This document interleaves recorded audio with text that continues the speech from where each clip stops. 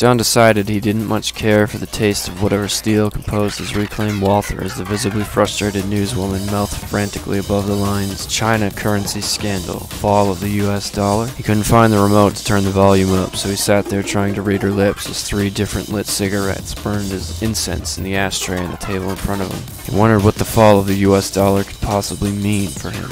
The dollar isn't going anywhere, right? Where would it even go? A solid pillar of light struck him like a warm, soft jab as a rumble from what anyone could have guessed was someone crashing head-on into the corner store below his apartment shook the blinds free from the window across the room. John lit another cigarette and let the room have more than he did. He no longer cared for Camel. The next 4 days were constant talks of the dollar collapsing with varying degrees of urgency conveyed through the anchor's face alone, as he still could not find the remote. Jonathan woke up from a dream. He dreamt someone had crashed a car into the shop below him and the floor collapsed, melding his bullshit apartment and his bullshit job into a pile of everything that was wrong with him. He dreamt he had camped out in the hallway between the restroom and the storage at the CVS a neighborhood over and was kicked out when he was caught testing out some dice by an employee returning to grab the coat she had forgotten she left. John grabbed his phone and walked into the bathroom. He saw the light and his life had begun again on this day at 3:50 in the morning. He picked up his daily routine he kept a year ago as though he had never stopped.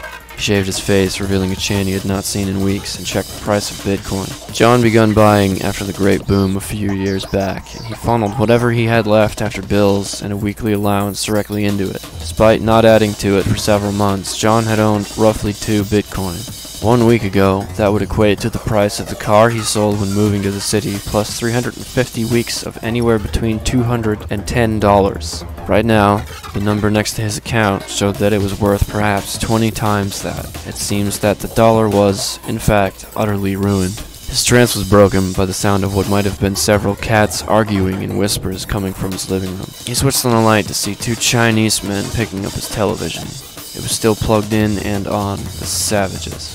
For a mile-long moment, the 3 of them stared. The man on the right, John's left, pulled a knife and charged John in what was, in his mind, the most racist caricature Chinese way possible. An emotion he had practiced every day since he found it, John invoked the Second Amendment directly into his soon-to-be aggressor's chest with his holy Walther pistol in an area one with little medical knowledge could determine would still be quite awful. The other man dropped the television where he stood directly onto his foot.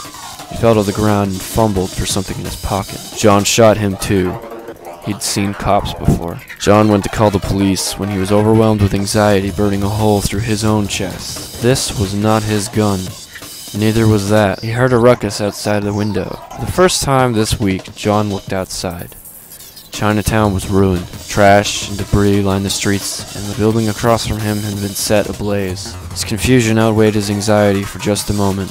Long enough to realize that he could tell the police he wrestled the gun from one of their hands. He called emergency services, and nobody answered. John lit up his last cigarette and inhaled deeply before setting it down to burn his incense in the ashtray on his living room table. He put the television back and turned it on. People had begun killing Chinese citizens. The nation had reached its boiling point. John shut his door and moved some furniture in front of it. He poured himself a glass of water and sat in his window, where he watched Chinatown in flames burn out.